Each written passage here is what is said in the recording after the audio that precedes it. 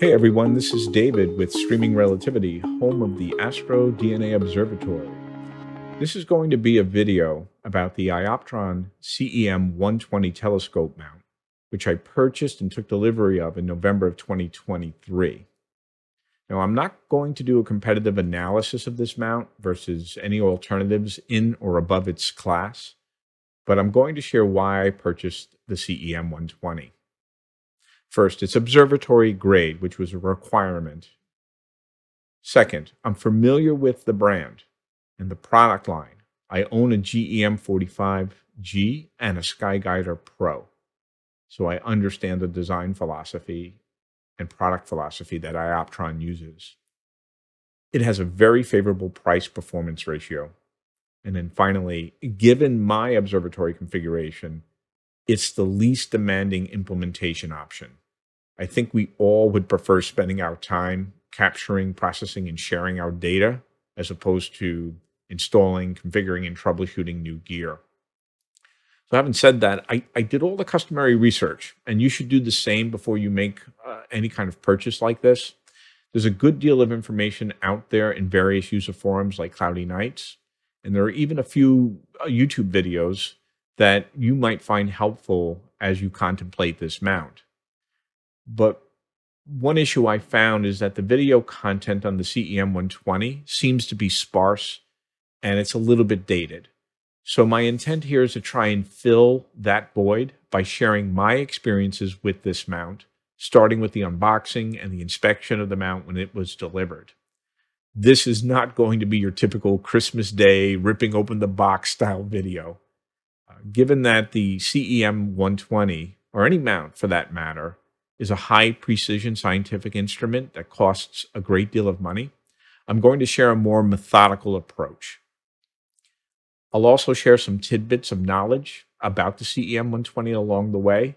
Specifically, I'm going to try to address some of the topics that are commonly discussed in the user forums.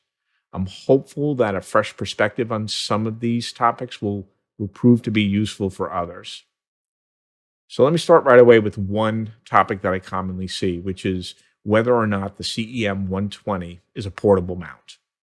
So iOptron advertises it at the edge of portability. I'm going to flat out disagree and assert that this mount is absolutely not portable. This mount does require permanent installation, such as an observatory or a protected permanent pier. You do not want to be lifting and moving this around with any regularity. I consider myself to be relatively fit, and I certainly aggravated my hernia moving this around this week. So no, in my humble opinion, the CEM120 is a non-portable mount. And if you have any doubts about this assertion, let me share my first tidbit and some details here. The mount head itself is 56 pounds. Or roughly 26 kilograms. The counterweights, and there are two that come in the package, are 22 pounds apiece, or 10 kilograms. The counterweight shaft itself is 5 pounds to 6 pounds roughly, or 2 to 3 kilograms.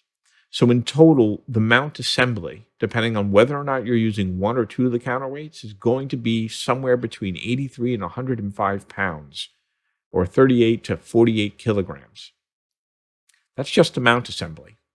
Now, obviously, if you're interested in the CEM120 or any similarly classed mount, you're probably going to be working with a medium to large reflector, or Schmidt-Cassegrain, whatever format you intend. It's going to be on the large side. So it's not going to be uncommon for your optical assembly to be 50 pounds or more. 20 to 25 kilograms is a starting point. This has a maximum payload potential of 115 pounds or 52 kilograms. And to be portable, you're going to need a tri-pier or a heavy-duty tripod, to set this upon. And the iOptron tri-pier itself weighs 42 pounds or 19 kilograms.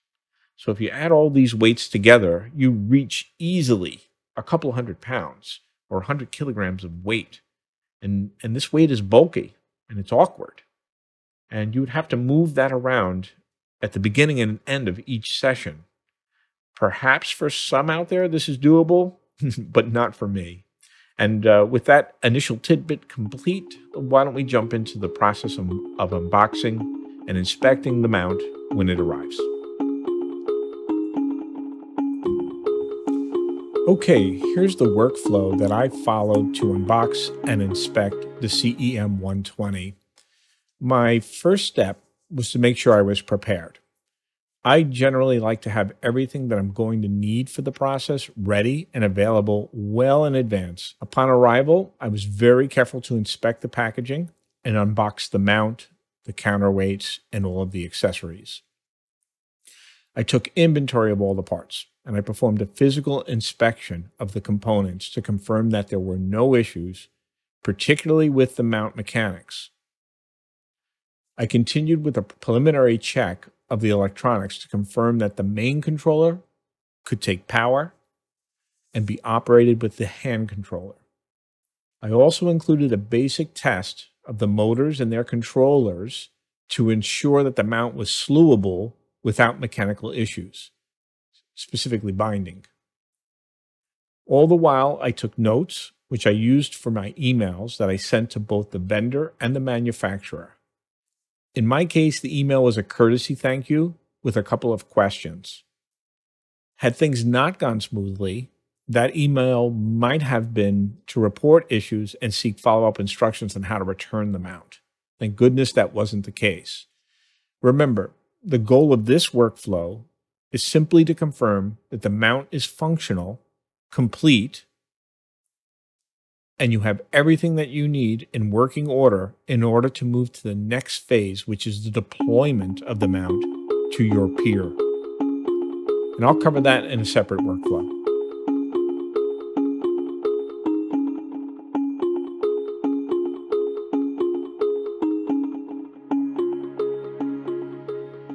Okay, for me, being prepared begins with the actual order. And I would emphasize that the relationship that you have with your vendor is important, especially with high dollar value transactions such as the mount. If and when you decide to order the CEM120, do speak to a representative at the vendor, at your chosen vendor. It does not matter which vendor you ultimately choose. I happen to have chosen High Point Scientific for this particular purchase, but I have purchased directly from iOptron. I'm a customer of Astronomics, Woodland Hills, B&H Photo, and all the other common sources that we rely on for our gear. But speaking to someone establishes a relationship footing in the event you need support. In my case, I spoke with a gentleman named David Barrett over at High Point Scientific. He was cordial and helpful. And here's what I did. First, I confirmed that the mount was in fact in stock and available. The supply chain simply isn't what it used to be. And having said that, at this time, I don't see problems with the CEM120 in any of its three forms, which are the non-EC form, the EC form, and then the dual encoder form. So they seem to be relatively available. I then confirmed the package itself, the packaging is factory sealed. For me, this is a signal to the vendor that I'm not going to accept product that was returned by another user. I also inquire on the current location of the item. In my case, the item was in their New Jersey warehouse, which is not too far from where I live in New York. And for me, that's a positive. The less travel, the better. And I also clarified how will it be shipped to me, and I got an estimate of the package arrival date. I wanted to be physically there and present for the delivery. And in many cases, you're going to be required to provide a signature when receiving an item as expensive as this. And finally, I reviewed the vendor return policy, and I made sure I understood what the process would be if I needed to follow it. I happen to have submitted my order by phone, but of course, you can do that online. Generally, you will receive, as I did, an email confirmation of the order followed by a tracking number once it ships. And in my case, it shipped later that day. I use that tracking number because it tells me the window of opportunity that I have to physically prepare for the receipt of these boxes. And being a nice guy, I actually wanted to be there to help the delivery person move these packages off the truck. And they're very heavy, and there's never any harm in lending a helping hand if you can. Okay, in advance of delivery, you will first and foremost need a clean, uncluttered space to work in. The space should have access to power and perhaps your computer. These are big boxes, and there will be a fair number of parts floating around when you unpack. You don't want to find yourself scratching your head wondering where you just placed something. So your space needs to be ample, clean, so that you can organize and maneuver given the weight and the bulkiness of the mount and some of the parts that come with it. You're going to need a box cutter or a razor knife because when you unpackage the parts, you want to preserve the condition of the boxes to the best of your ability. You're going to save these boxes as you may need them to return the mount to the vendor or perhaps send the mount to the manufacturer for servicing. Or you may eventually resell this mount. The new buyer is probably going to want the original factory packaging with the sale. Have yourself a microfiber cloth to wipe things down. The cloth is going to help you determine whether or not a blemish is simply dirt or actual cosmetic damage. Print out and read the manual and any documentation that is available from the manufacturer regarding the initial setup of the CEM120. At a minimum, print and become familiar with a quick start guide. Have a new CR2032 battery ready for the mount. An iOptron does not ship one in the package, so you're going to need one to install into the 8410 hand controller. And without that battery, the hand controller will not maintain any date, time, and location settings that you enter into it. If you do intend to connect your computer to the CEM120, you're going to need to do so either with an Ethernet cable or with a USB type A to B cable. You may ultimately choose to take advantage of features in the cable management system input panel. And if that is the case, you're going to need up to 2 additional USB 2.0 type A to B cables and 1 USB 3 cable for that hub. We'll talk more about that later. You should have a camera or your cell phone available throughout this process so that you can take pictures. Pictures are part of documenting this workflow. And again, in the event that you have to return the mount or you have any questions regarding the mount, pictures are going to be requested. Finally, just have a basic notepad and a pen so that you can write down any issues you discover along the way or any questions that you might have that you want to pose at the end to the vendor or the manufacturer. If you follow these prep steps, it's going to make the entire workflow much easier.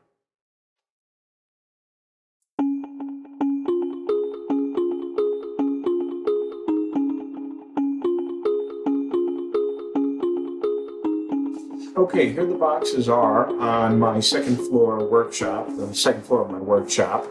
These are the boxes as they were delivered by Federal Express. Obviously, they look a little bit rough. They've been through some travel. There are signs of indentations and some cuts in the box. However, these boxes are actually factory sealed. This is factory tape. There's no evidence that this was ever opened outside of the factory. Just simply, a box that has some travel history. I was a little concerned about the gash, but it didn't actually penetrate the outer seal. And overall, the box was able to actually handle my weight with a little pressure on it. So I know that the boxes were sturdy and protective along the way. Packing slip was taken out by FedEx when it was delivered. I made note of my shipping label from High Point Scientific. But overall, I would say that the mount box was looking pretty healthy considering its travel history. The big news is that the counterweights, there are now 2 that ship with the CEM120. They come in a separate box. And the counterweight shaft actually comes in the mount box. At any rate, clearly the counterweight box was in good shape. And knowing what's inside, I wasn't worried if this was a little roughed up. But it wasn't. So all looks very good. Okay, we finished inspecting the packaging and making note of any condition issues. We're going to proceed with unboxing. So the first step, of course, is to use the razor knife to slice down the iOptron tape. Do this on top and do this on the side of the boxes. You do not have to worry about cutting into product because, as we'll see shortly, there are inner boxes that protect the product from this procedure. So once everything is sliced off, we can go ahead and open. And when we open, of course, as expected, we see those inner boxes, which are beautifully in pristine condition with the iOptron tape on them. In this case, in the mount, I did notice a little crushing on the inside box, and that will remain on my radar as something that needs to be checked. So this exact process was followed for the counterweight boxes. I didn't expect any surprises here. The counterweight boxes, the counterweights can handle some pretty heavy banging around. So everything looked great. Brand new boxes, brand new tape. So we're ready for the next step. Okay, now the fun part, which is opening the inner box and getting our first glimpse at product. We can see the stainless steel counterweight shaft on the left, and we see that there's an accessory box up in the upper right corner. I wanted to take a quick look at that upper left corner, and clearly there was a little bit of damage there, but it looks like the stainless steel shaft did just fine and not even a blemish. A nice touch from iOptron in putting a label with the contents of the accessory box.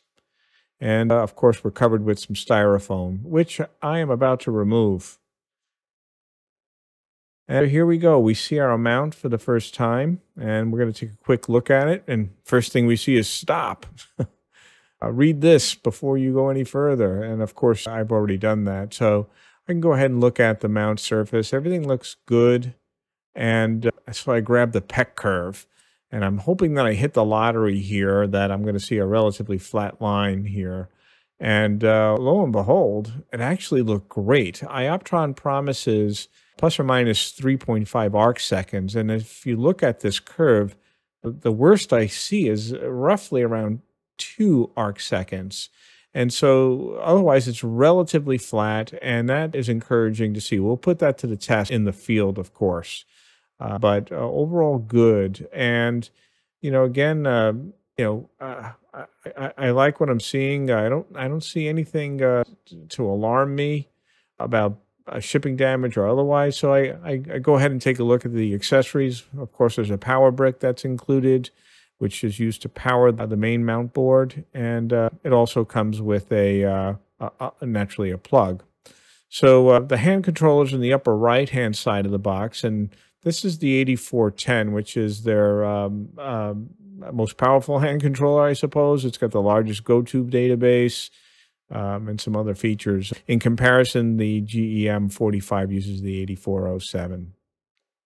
So everything looks really good, and at this point, I'm just going to make note of inventory, and then we're going to move on to the next step.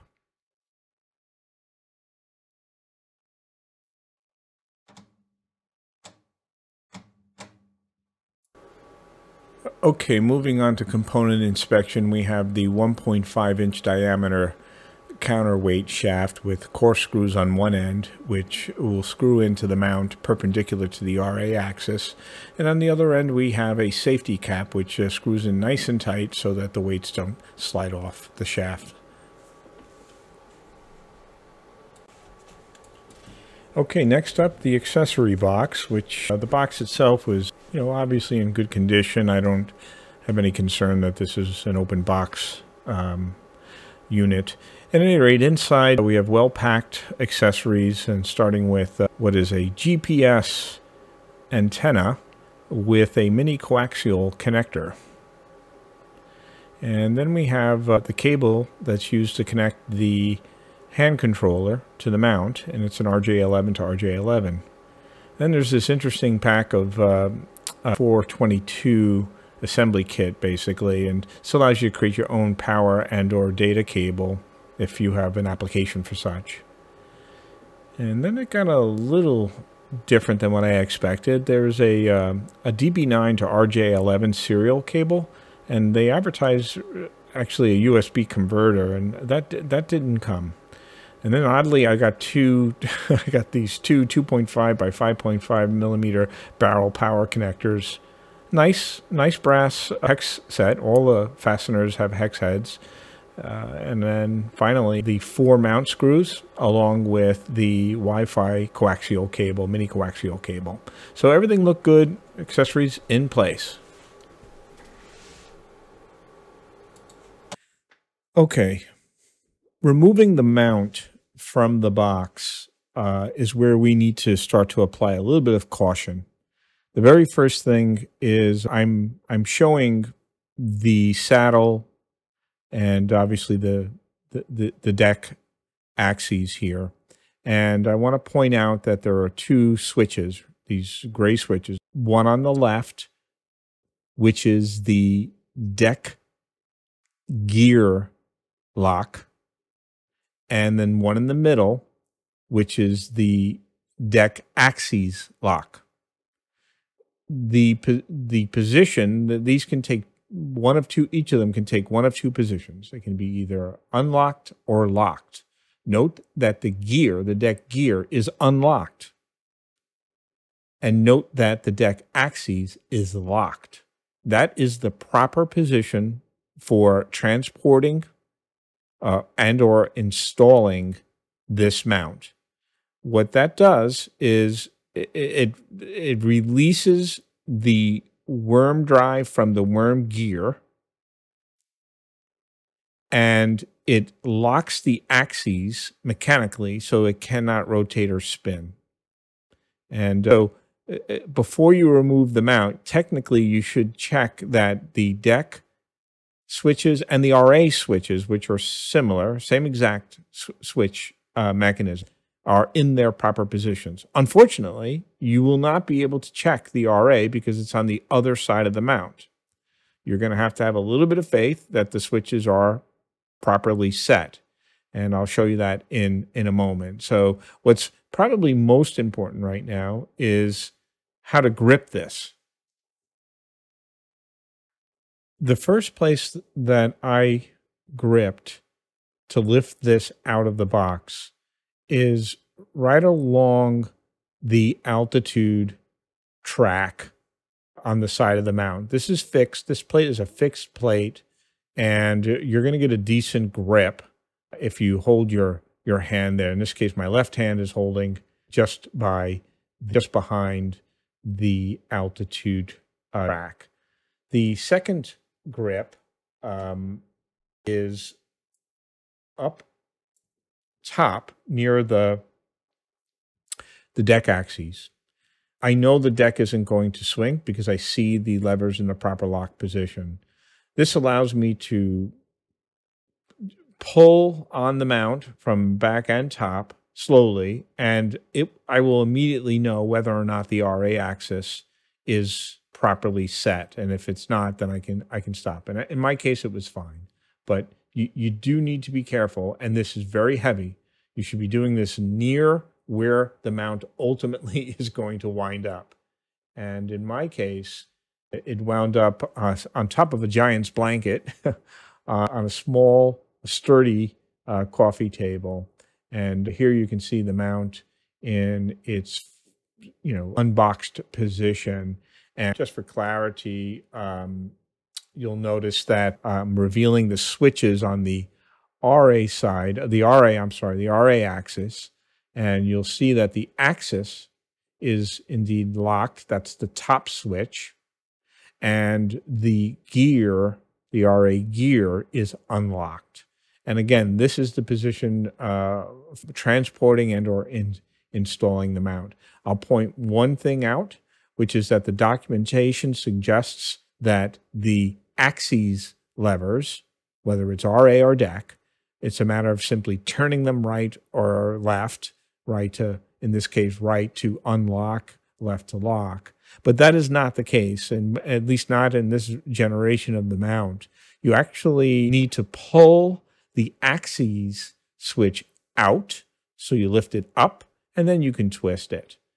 And so there's a two-step motion relative to the axes. That is not the case with the gear lever. The gear lever is a clean motion to right or left, in this case, right to lock or left to unlock. Under no circumstances should you power on the mount with the gear locked and the axes locked. This applies to both RA and deck. Once that gear is locked, if for whatever reason, if the mount is to begin motion, you're gonna have a horrible binding situation. So just be very sensitive to these switches. They are intuitive, and but you know, just be sure before you move the mount and or turn it on that the switches are in the position that you're looking for.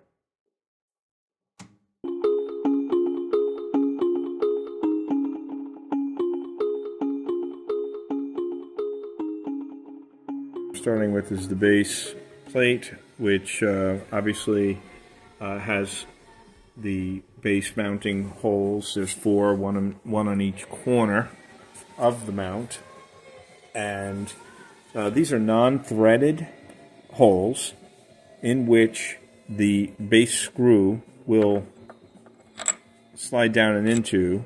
It's a little bit of play in there, but this base plate sits on top of, in my case, the iOptron permanent pier, which mates.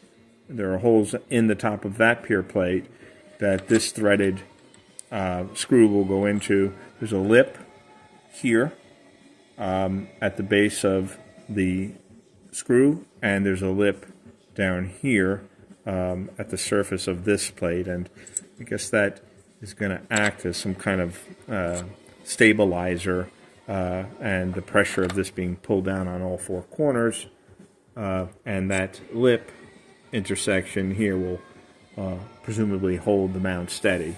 We'll see. I suspect that will be the case. Now, also, I've already started to adjust the altitude of the mount. Really quite nice when compared to other mounts that I've worked with, even the CEM120. They all work similar mechanism. There's a worm gear, and then there's this ability to adjust things by turning this ever so slightly, and very, very butter smooth. Of course, there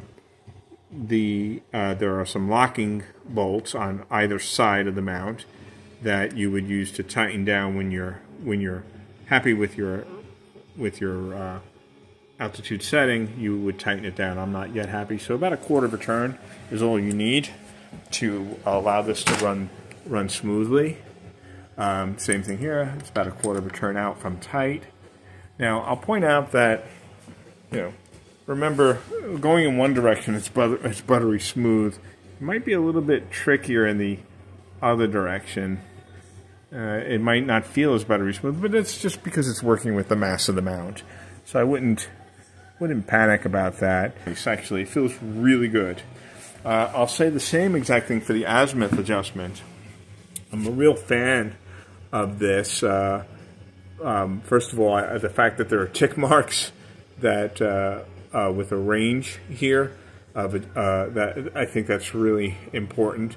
But very, very easy to adjust these, and when compared to other mounts, including the GEM45, where it's actually not that easy, and certainly you have no readings. This is kind of, again, buttery smooth, and I feel very confident that when just enough hand tightening, a little more than a nice firm hand tightening of this will keep the mount locked against the inner pin, and this will hold sturdy. Very, very, very good construction. The mechanics are very strong here. Some cable routing, it looks to me like inside here this is probably a bit longer than it needs to be, but like this one's a better thought out, this cable sheath here, but there may be reasons for that I'm not yet aware of. But either way, as long as this cable is out of the worm gear's way, I think we're fine. And not terrible. I mean, this can be probably tucked. I don't want to play around. I don't like playing with cables too much because I don't want to break any connections. I know that's, I'm a little bit paranoid about that, but I've had connection problems with mounts with crappy cable connections. So anyway, not bad. This is the main control board for the mount, and it is powered by the 12-volt 5-amp brick that I showed earlier in the video. This is power dedicated to controlling this board, as well as 2 power ports up in the saddle, and we'll talk more about that later.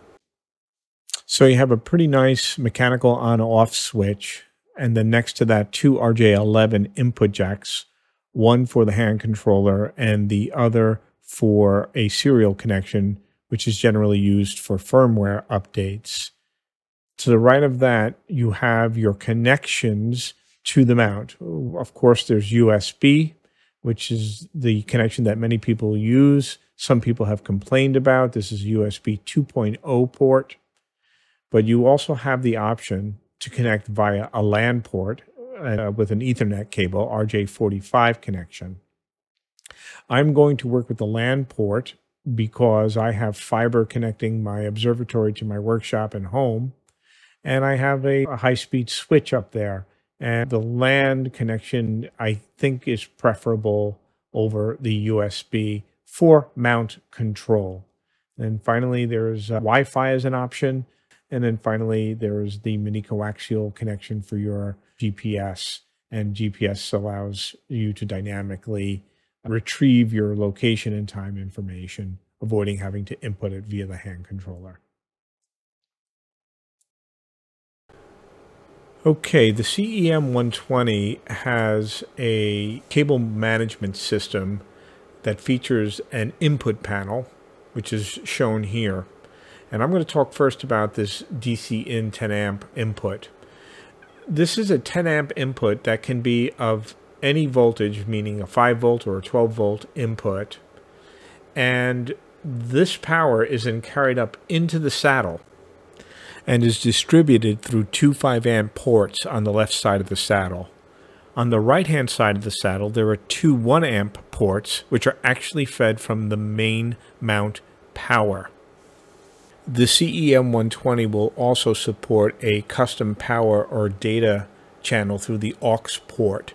You're responsible for building the DIN 422 cable, but you can run specialized power or specialized data from the input panel up to the saddle if needed. Speaking of data, the CEM120 allows you to bring in both USB 2.0 and USB 3.0 to the cable management system. The USB 3.0 input will route to the 3 USB 3.0 slots on the saddle. The USB 2.0 input will route to the 2 USB 2.0 slots in the saddle.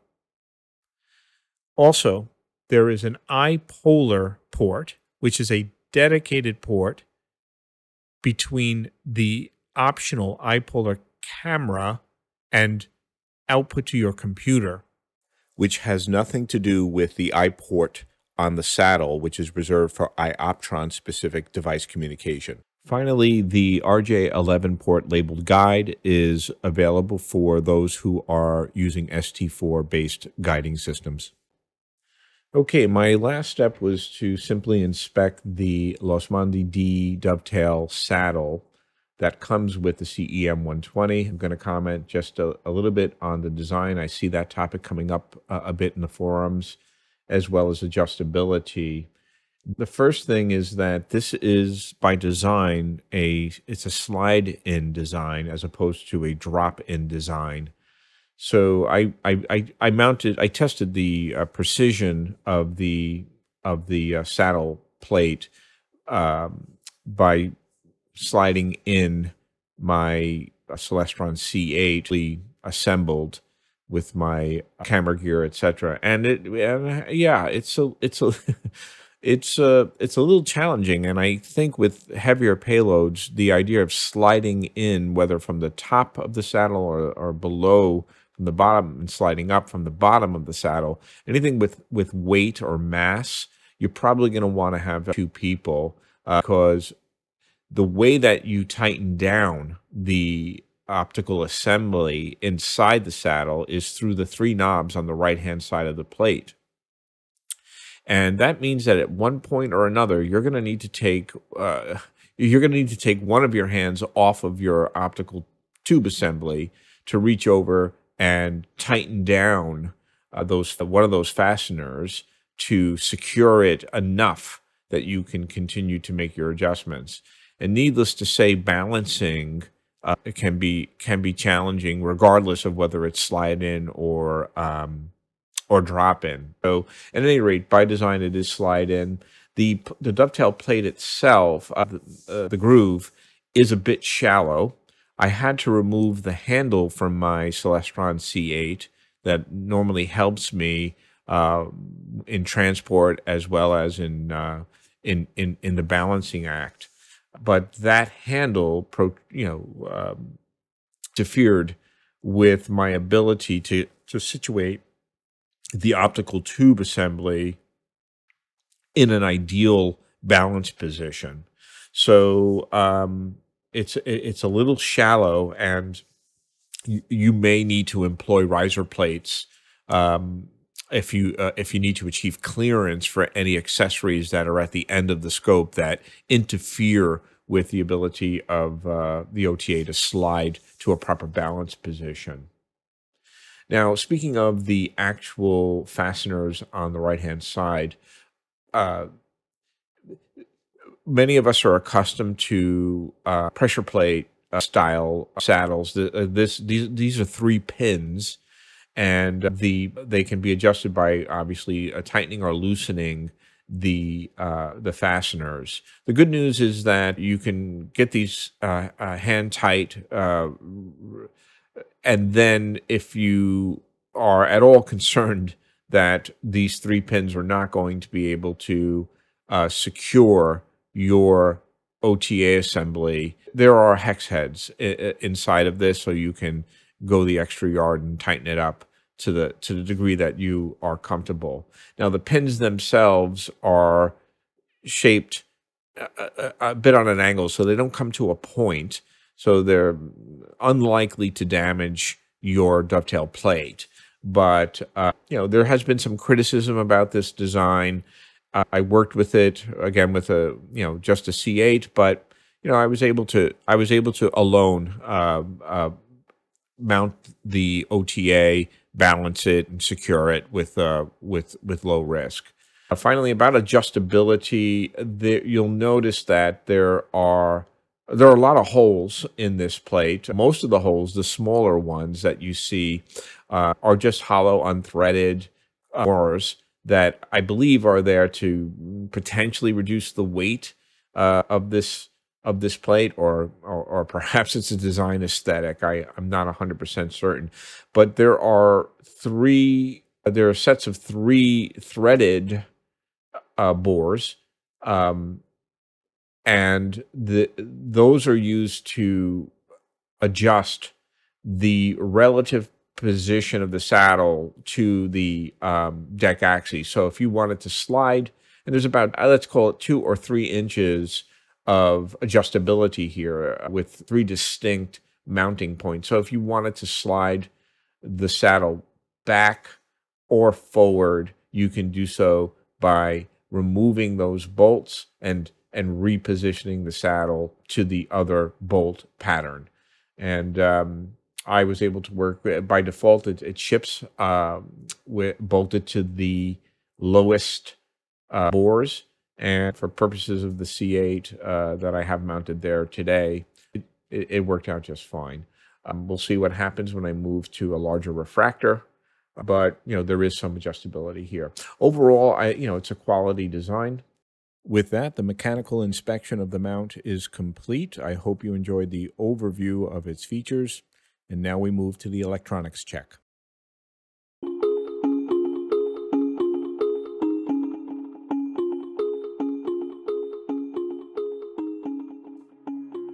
Okay, the electronics test is the final step in this unboxing and inspection workflow. What we want to do is make sure that the mount controller can accept power and that the handset itself is functioning. And finally, we want to confirm that the mount will slew via the power of its motors. So take note that I have the counterweight shaft installed and I've clamped the mount to a sturdy wood stool. This is essentially my peer simulator. I do this on a stool because I want to avoid any collisions of the shaft against a table or a bench. And this is also why this workflow ends after these electronic tests. Any subsequent testing that needs to be done will be done in the deployed mode, where the mount is installed in its permanent peer location. So now just a simple pre-flight check. As you can see, the power is connected, the hand controller is connected, the GPS is connected. Before powering on, it's important to double check your gear and axes lever positions. You want your gear locked. You want your axes free, unlocked. And you want to do this for both your deck and your RA axes.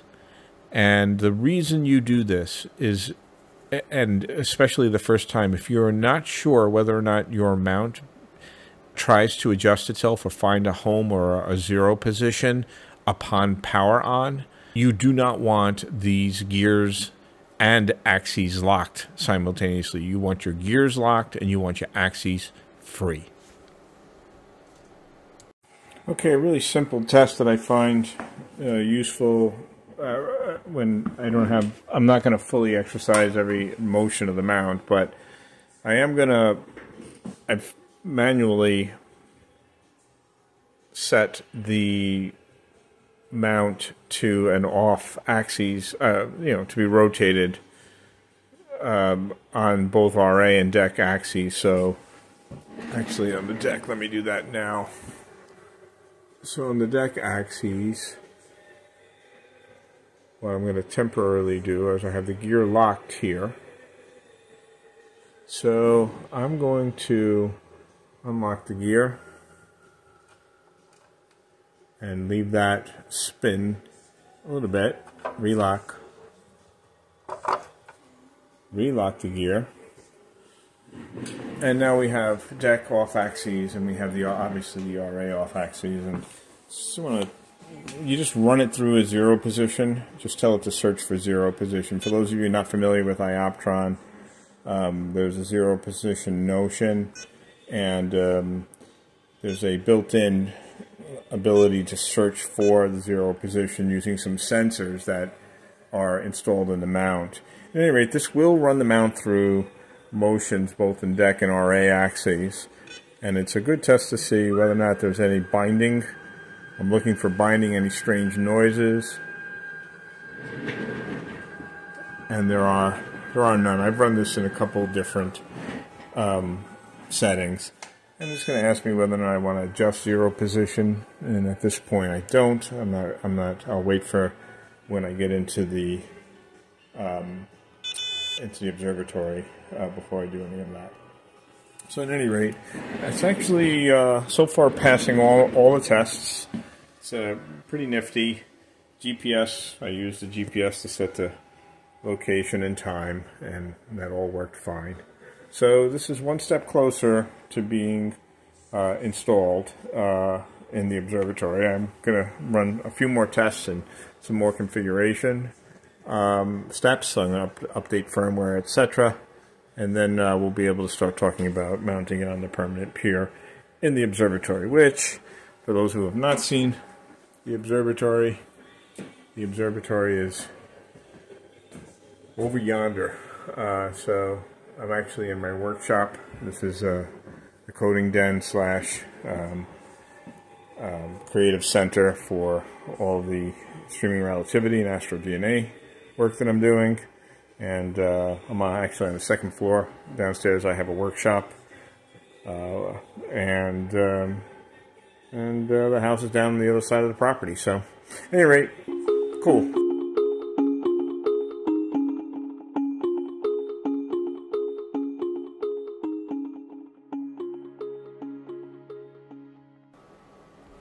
Okay, so we got to the end of this workflow, and I'm actually happy. I'm happy that the mount physically was in excellent condition when I received it. I am happy that the preliminary electronic testing went smoothly.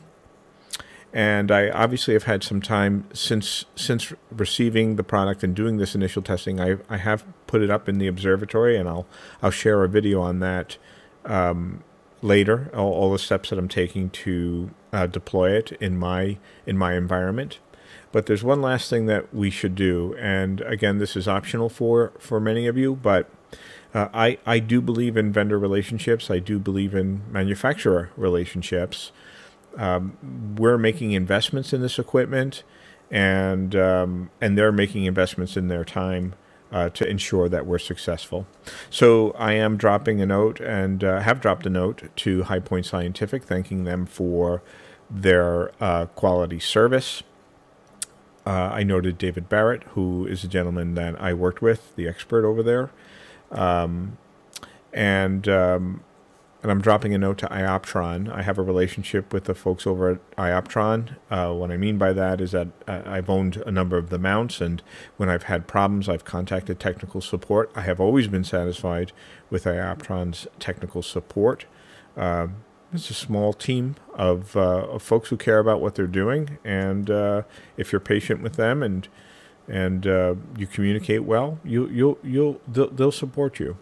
So at any rate, overall, again, big smile from me. I'm super pleased with the mount, and I hope that this video was useful for you. It gave you an overview of the product and perhaps an approach that you can take to receiving, unpacking, inspecting, and doing your quick tests.